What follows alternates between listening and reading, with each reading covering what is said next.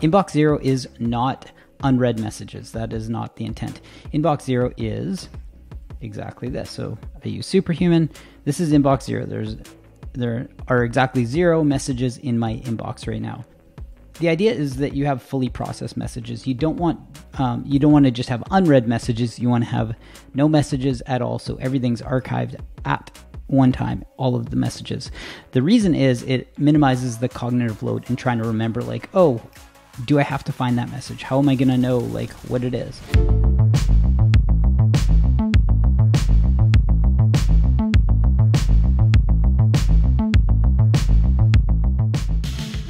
Let's email myself, hey, this message is good. I just emailed Billy McGee. It doesn't matter who it is, but we're just going to use my email address for now. So we're going to go back into sent messages. I emailed Billy McGee, and I'm going to set a reminder for Billy McGee, because if Billy doesn't follow up by noon on Friday, let's say, then I want to follow up with Billy because I need some answer. So I'm going to put Friday at 12 p.m. Boom. There's the reminder. Billy didn't respond Friday at noon. I follow up. I'm like, hey, Billy, following up, etc. And I email Billy that, and it's Friday at noon. Boom. I'm going to set another reminder. So I just keep hammering these reminders so that I never have to think about it, because then they pop back into my inbox. I need an answer on this by Thursday of next week. I'd set a reminder for like Monday at like, we'll say 3:30 p.m. Right? There we go. So I set the reminder for 3:30 p.m. after emailing. And then this email is going to pop back up for Billy. 3:30 pops up. Billy still hasn't responded. There's some other course action. That's fine.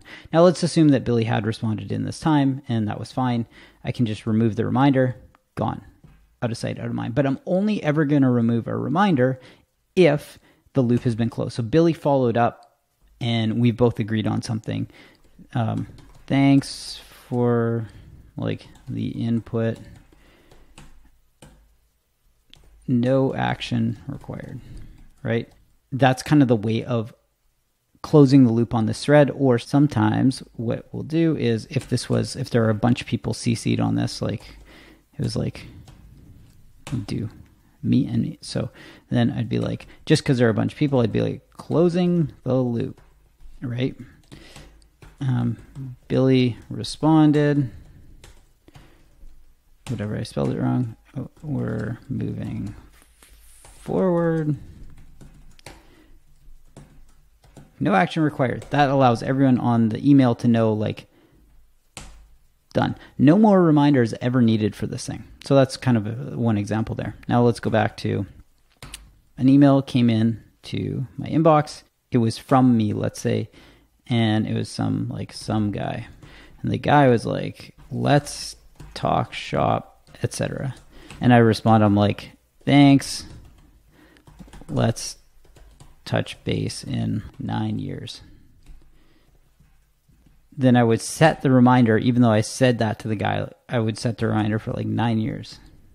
That's October 27th, 2030. That's far away. I'm being totally hyperbolic about it, but the point is you can just set reminders like as far in the future as you want. You can use like 1.7 weeks. Fractions are good. Months, you can do the same. 1.9 years. Like, that's the cool thing with Superhuman. So if you have your inbox just get hammered in the morning, it's no different than getting emails from people that are new emails that are coming in. You're like, man, what? I have 20 emails. That's overwhelming to just get slammed with 20. If you set the reminder, tomorrow the default's always 8 a.m., right? It's always going to set tomorrow at 8 a.m.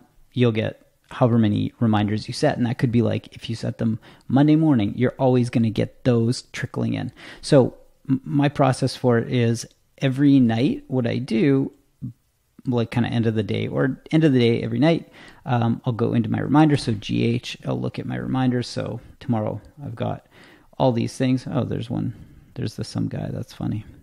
But I'll go into my reminders and process those emails so that in the morning, I'm never getting emails that are coming in that are just bombing my inbox, because you get too much cognitive overload trying to process them. And then you're trying to not only remember the context of the conversation, but you're trying to process them fast. Sometimes processing them is a matter of Like that was a Twitter one. Side note, Twitter thing, I don't need that message. That's why I process it so quick. When trying to go through things, you're trying to remember a conversation, you're looking at them, you're recalling it. It makes it really hard sometimes to be like, do I need to pick this up again? And sometimes the outcome is our reminders come in and all it is you're actually punting the reminder. Like that 9-year one came in 2030, and then I just hit another reminder for like, follow up in a month. So that can be that's still processing the email to get to inbox 0, but that's the process for using reminders and doing them the night before. So you archive a message you want to reference. Let's say I want to reference one where I sent something to Sam Korkos, right? So it's like, here are all the messages I've sent to Sam. If I'm going to use search, Sam memo, right? You can usually find what they are. So the idea is that you can reference messages when you want to. Get really good at Superhuman shortcuts. Find this. Here we go. Memorize this. This is the ticket. Memorize this.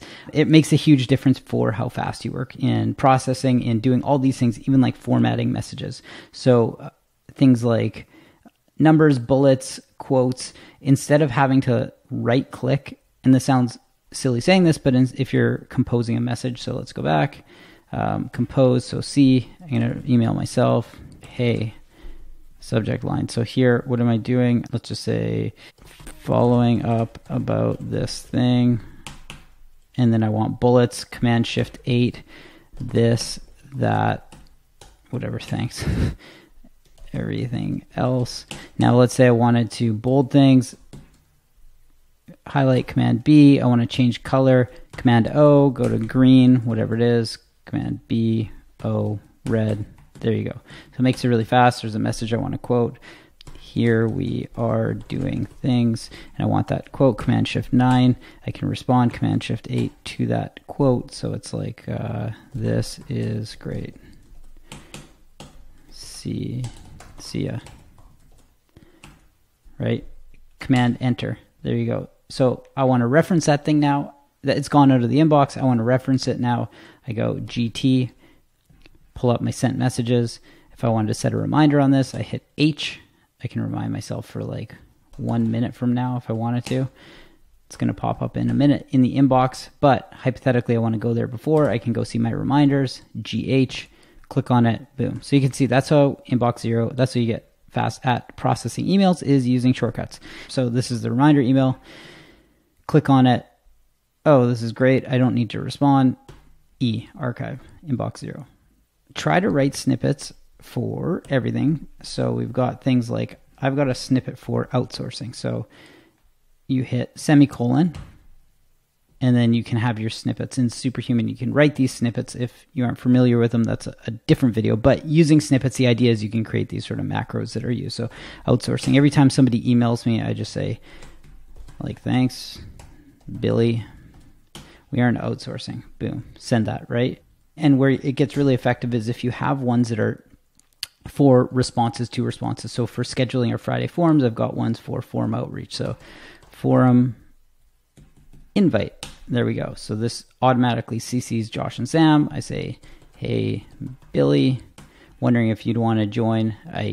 In this macro, I happen to make things in red, capital, so it's like easy to not forget what needs to be changed on like 10/29, hypothetically. Send this to myself because who cares? Now let's go back in. So hypothetically, I had responded to myself, right? The email came back from the recipient and they're like, great, I'm in. Then I've got another snippet that's like forum, let's see what I call it. It's not forum details. Perfect. No need to prepare anything. Here's a rough format. Like, it just makes things so much easier. I can just go, there you go. You can keep using these for following up and for everything else. So anyways, this is how I maintain Inbox Zero.